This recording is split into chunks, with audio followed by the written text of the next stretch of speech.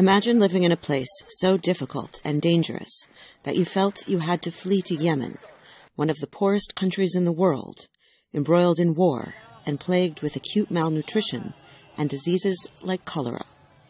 And then imagine this.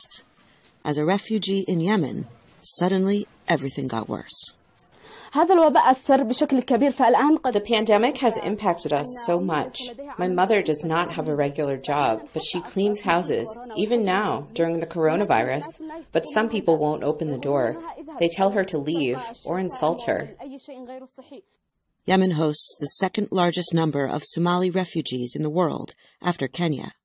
But aid workers say international funds to support them are being diverted to other needs as the world's economy reels under the pandemic. Over the summer, the United Nations Refugee Agency says it may run out of cash and shelters for refugees and have to fire about 1,500 local staff at a time when Yemenis are suffering financially.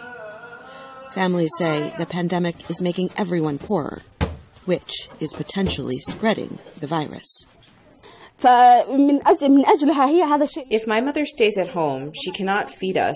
But if she goes to work, this may bring the coronavirus into our home. Yemen has a relatively small number of reported COVID-19 cases, less than 1,000 as of June 24th. But aid groups say the real number may be much higher and growing.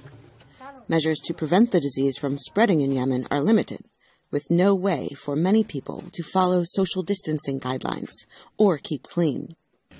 A large-scale outbreak in Yemen would be impossible to contain, aid workers say, with thousands of hospitals destroyed in 5 years of war and severe shortages of even the most basic medical equipment. Heather Murdock, VOA News in Istanbul, with Naseh Shaker in Sanaa.